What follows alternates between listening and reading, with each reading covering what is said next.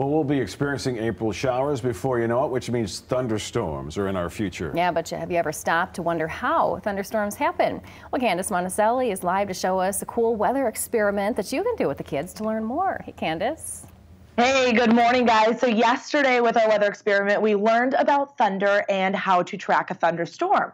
Now today, we're going to learn how they form. So this one's a little bit harder to see on camera, so I did it yesterday and we'll see some videos of it. But what you need for this is some lukewarm water, a clear container, red food dye, and a little bit of planning to make some blue ice cubes. So definitely do this early this morning. But what you do for this is you get the warm water in your container. The bigger, longer shoebox kind of clear container would work better, but this is what I'm working with. So what you do first, I think we have a picture to show these first couple of steps to put up on your screen as well. You want to put these blue ice cubes in on one side of your container. Careful because it will dye your fingers blue. So you want to put about 4 to 5 blue ice cubes in there and then put only maybe 1 to 2 drops of red food coloring on the other side of the container.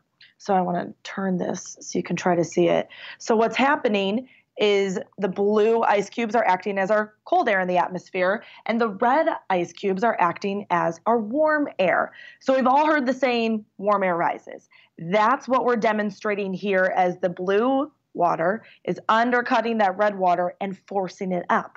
That's how thunderstorms are then formed in the atmosphere. This is what we like to call convection. So this is how we get those thunderstorms to form. That cold air arrives, it undercuts that warmer air, forces it to move upward, and then it condenses, forms a cloud, and forms a thunderstorm. So as you're doing this with the kids at home, you want to look really close. It's hard to see here. We have some videos of it from what I showed yesterday, but you'll see that blue air forcing down and undercutting that red food dye, and that's how you get that convection process. And as it mixes together, that's then the formation of your thunderstorm. So pretty cool, but you want to definitely be seeing this one up close and personal and learn how convection works with that warm and cooler air. So not bad, just take some pre-planning with the blue ice cube.